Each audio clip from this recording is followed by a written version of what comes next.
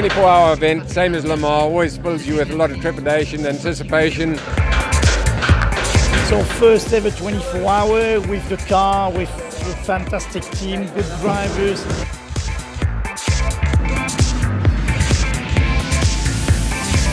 Hugely prestigious event, and to be a part of it is something I'm very proud of.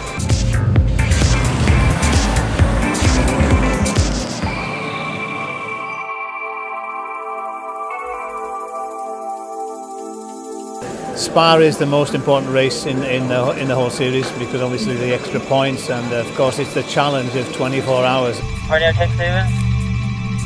Radio check. Radio check.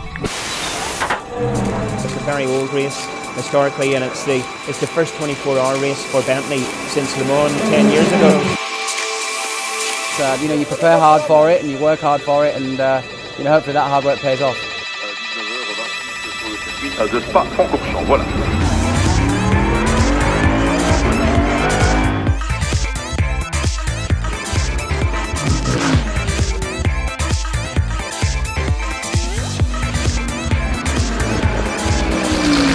We've had some fantastic results. Obviously Car 7's had a victory at Silverstone on home soil, and then followed that up with victory at Paul Ricard as well. So we're obviously in a really strong position.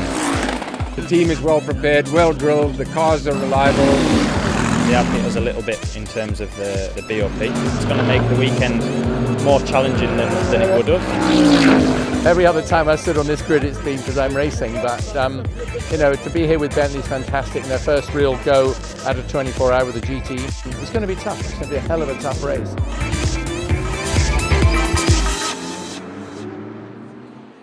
Pull you in at 45, nose out, okay?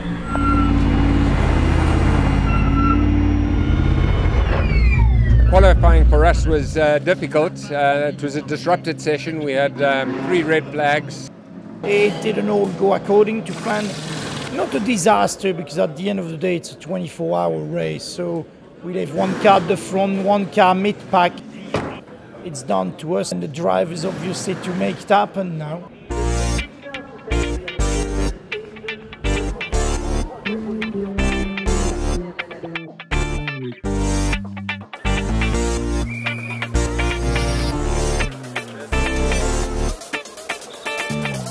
We're here on the start line of the Spa 24-hour race. As you can see, a fantastic atmosphere, lots of people here on the grid. So, you know, a little bit apprehensive, but that's normal for any kind of race, to be honest.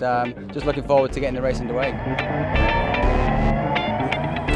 Bentley Continental GT3 has been fantastic. Obviously, so far this year it's been great to us, having 2 wins. Pretty confident with it here at Spa, but you know, been a 24-hour race, anything can happen. So, you know, we just take it in our stride and stints at a time, and hopefully we can be there at the end.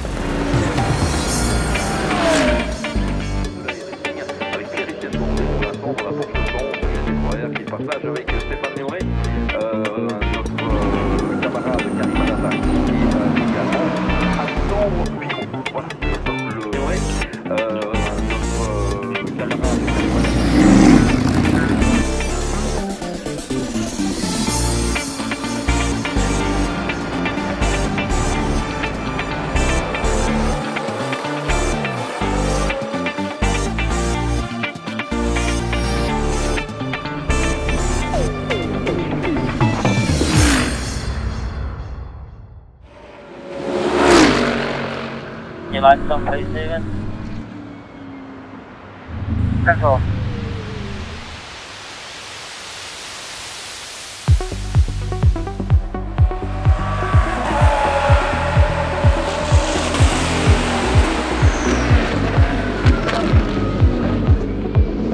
quite a lot of trouble in the early stages of the race.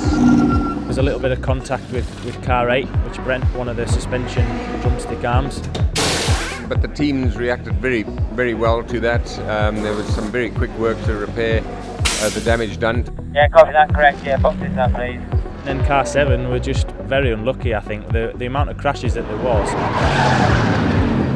Some debris got in the wheel and actually managed to rip the brake line. So we changed it under safety car and lost 4 or 5 laps. And again, the boys did an absolutely brilliant job. I think that sort of kept us, you know, in with a fighting chance, if you like. So we'll just have to see what happens in the next half of the race.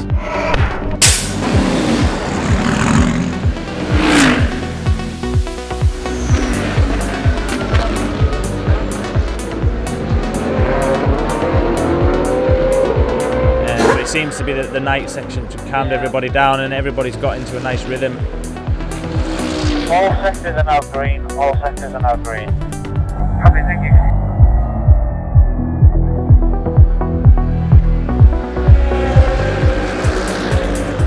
The team is well together, mechanics do really good pit stop, drivers are doing a really good job, so it's all good, it's still all positive.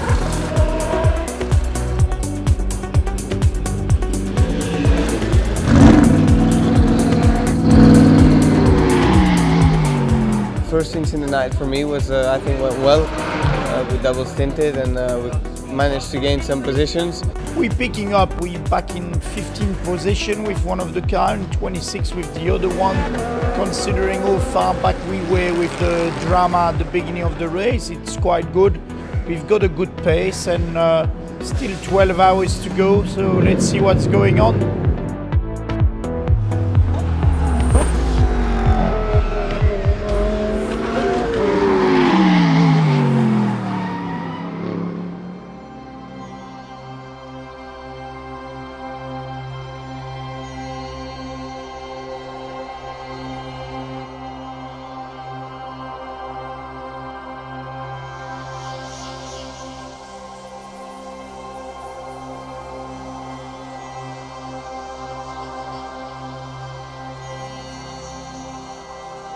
Getting to that stage of the race now, where obviously fatigue's kicking in for both the drivers, the mechanics, and the car to a certain degree. So it's pretty tough out there. But yeah, the Bentley Continental GT3 is doing an incredible job for our first 24-hour race, setting some quick times and some consistent times. So Stephen's in the car now, and hopefully we can keep nursing the car and get a good finish here.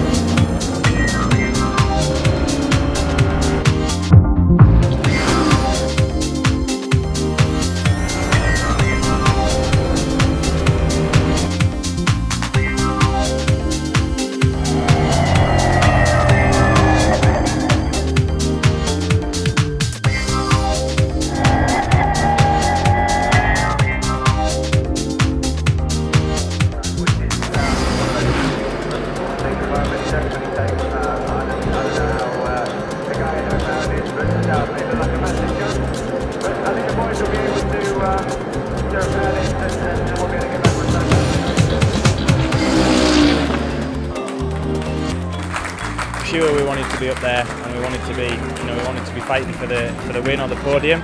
But I think realistically, to just get 2 cars to the finish was a hell of an achievement, really. It's been a good race. We finished in 13th place, which was very respectable. Of course, we always come here with the intention we want to try and win, especially having success this year in the Blancpain series. But still very happy, and gives us a really good foundation for next year. Picked up a bit of debris after all the accidents in the first few hours, and you know, that's what happens in 24-hour races. But I'm really pleased for everyone. They worked really hard, and we can take a lot from this and come back next year and go for the win. This is just the start of it. I mean, I think what we've learnt this weekend, what we learnt within the first 5-6 hours, I think was just sort of, you'll never be able to gain that without actually doing a 24-hour race. So for me, what we've learned and what we can take away and actually put into practice for next year and bring back and be in a much better position is phenomenal, really. So bring on the next one. I'm ready for a bit of sleep, but bring on the next one.